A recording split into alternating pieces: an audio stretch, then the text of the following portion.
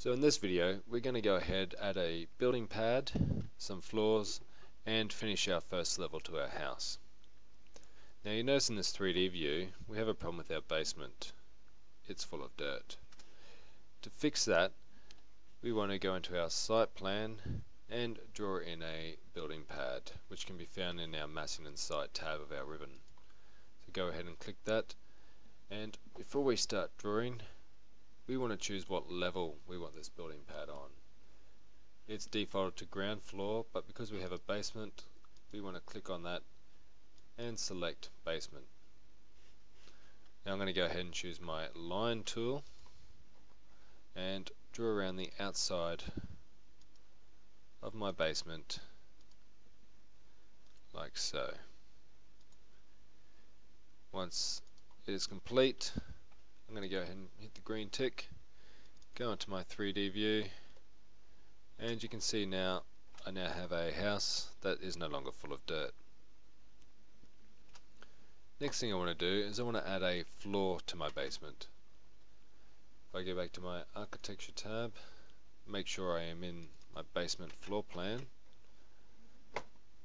I'm going to choose the floor option and select the boundary walls for my floor.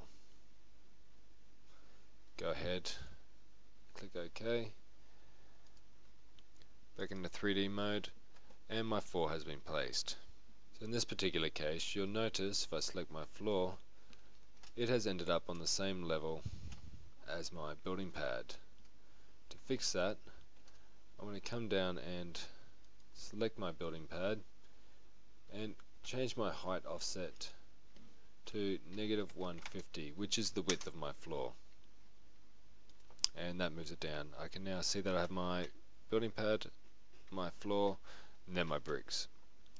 The reason why we still add a floor in when we have a building pad is you'll notice that when I select my building pad, I have no way to change the material. However, on my floor here, if I want to, I can come in and change that in the edit type.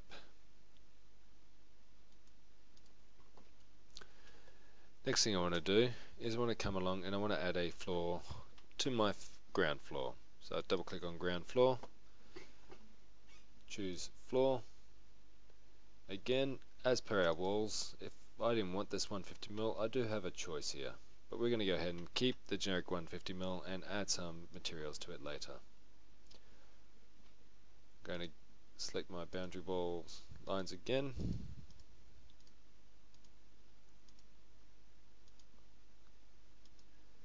once that's completed, hit the green check, and it's going to ask me if I would like my walls that go up to this floor's level to attach to its bottom. I'm going to go ahead and click no, and I'll explain that in a moment. So I now have my house with my basement floor, my ground floor, and we still have a hole here that needs to be fixed up. Now we can't use our toppler surface to go across there because, as anything, if we were to dig a hole in the ground, we would have some kind of structural wall that went across it. In this particular case, I'm going to use a floor to fix this issue. So again, I'm going to go to my ground floor.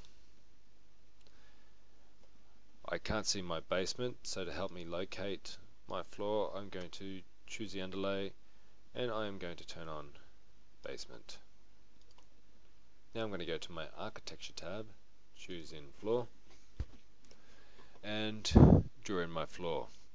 Now this time I want to make sure my slab or my floor is going to the outside of these walls. So I'm going to choose the line option and I'm going to manually draw that in. Once it's complete, hit the tick.